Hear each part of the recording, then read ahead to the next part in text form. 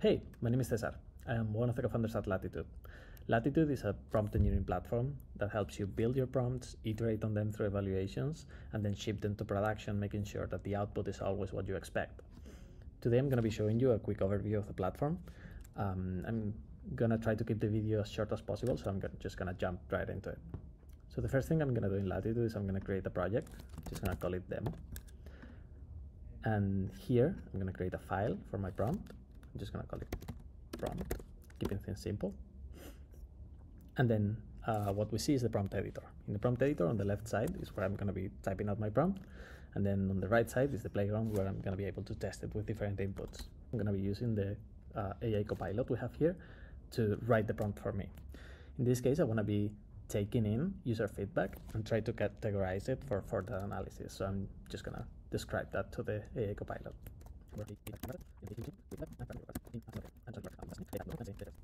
So let's try with that. Perfect. So now it generated a suggestion for my prompt. This actually uses our syntax behind the scenes, so you don't have to worry about that. If I apply it, you'll see that it takes a system message, then a user message with the feedback. This is a parameter, so it's going to show up as an input right here in the playground, and then it's going to identify the most appropriate category. This is not enough because I also want to include a list of the categories, so let's make sure that the prompt includes that. Add a list of the possible categories. Perfect. So product quality, customer support, pricing. I think this makes sense for my use case, so I'm also going to apply those changes. And now let's try it in the playground. So I'm just going to type in some user feedback that I'm just going to make up. So the product is awesome, especially how well the UX works. Let's see. Run prompt. Perfect. So the assistant categorized it into the usability category. Now I want to be testing my prompt with many different inputs. So instead of doing it manually, just type in here all the user feedback. What I'm going to do is I'm going to reset the chat and I'm going to run this prompt in batch.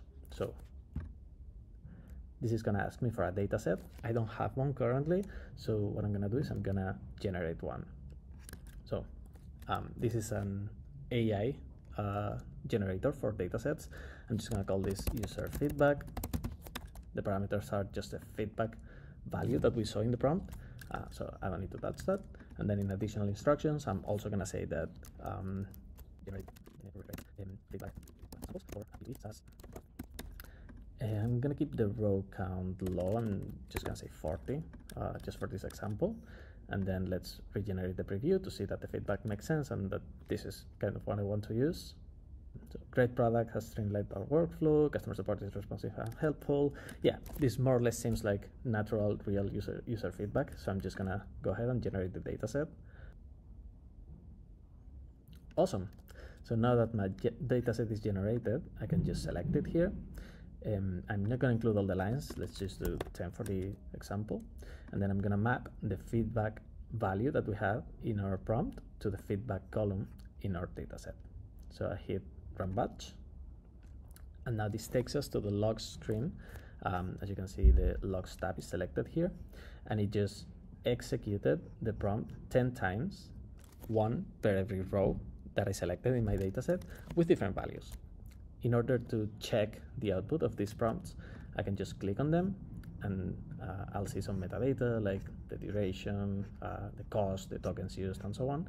And if I click on messages, I can see exactly each of the outputs of all of the logs. So in this case, the user feedback was great product, really streamlined our workflow, and the assistant said that it was product quality. In this one, it said it's integration. In this one, it said usability. But I want to make sure at scale, without checking every single log, that this is working as I expected. So to do that, I'm going to go into evaluations and I'm going to create an evaluation. I'm not going to type out an evaluation. I'm not going to go into how to create evaluations because we actually suggest an evaluation through AI based on the contents of your prompt. So I'm just going to go and click generate the evaluation and let's see how that works.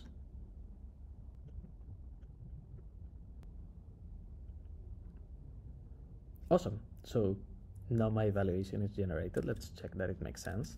Evaluations are basically prompts that read the output of other LLMs through the logs, and then they check for whatever metric you want to measure. In this case, the evaluation we generated is making sure that the categorization is correct. It's going to return a number from 1 to 5. 1 meaning that the categorization was very incorrect, and 5 meaning that it was very correct. It's going to respond in JSON format, and this is all already adapted for how our evaluation system works. It looks certainly good enough, so I'm just going to create the evaluation, and I get to the evaluation dashboard. Now I'm going to run a process that was very similar to how I ran prompt in batch. So I'm just going to run a batch evaluation. I'm just going to do the same process. I'm going to select the same data set. I'm going to include all the lines in this case, and then I'm going to map, just like I did before, the variable that we had, the parameter feedback, to the feedback column in our data set. And I'm going to click Run Evaluations. Awesome. So now while it's running the rest of the evaluations, we can see that we had like overall very good results at first, but then it started to degrade a little bit. So we can click on every one of them and see what happened. So in this case, for example, the result was a 2, and it says that the categorization as other does not accurately reflect the positive recommendation of the product. So let's check the original log to see what happened. If I go here, I can go to metadata. If I click on messages, I can see that the user said, I would recommend this product to other businesses, and the assistant replied with other. So maybe in this case, just like the evaluation said, other does not really accurately reflect the positive recommendation of the product. So maybe we can improve our prompt so that that doesn't happen anymore. We have another one here, similar feedback, another one here. What I'm going to do is I'm going to try to fix my prompt. I am quite happy with this version, so I'm going to publish it so that it saves. And now I'm going to create a new version to do all my iterations on that one. So let's say improved prompt. I'm going to create the version. I'm going to go back into the prompt. I'm going to click the refine button to get suggestions based on the results of those evaluations that I just ran. So I'm going to click the evaluation, and here I'm going to select some logs. I'm going to try to use the ones that failed. So I'm going to select the 2s, for example. Let's select like 4 of them maybe. And then based on these results, we're going to suggest a prompt that improves the original one so that this doesn't happen again. So let's select those. Perfect. So let's click the check suggestion button. And here we can see exactly what changed in our prompt. So let's apply these changes, and now let's rerun the evaluation to see what happens and to see if it improved. So I'm just going to go to evaluation. I'm going to click run batch evaluation, select the data set. This is the same that we did earlier. And then let's run the evaluations.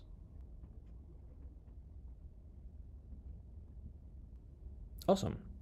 So it seems like it finished, and I can already tell that the results are much better. We still have a few 2s and 3s, but I can check in this chart where the general average value for the evaluation result is. So this is the previous version we had, the V1. So the average result was 4.28, and this one is already 4.42. So what I would do now is I would keep refining my prompts until all the results are okay, or I'm okay with the average of the result of the evaluation. But this is the general workflow of Latitude. So first, build your prompt using AI.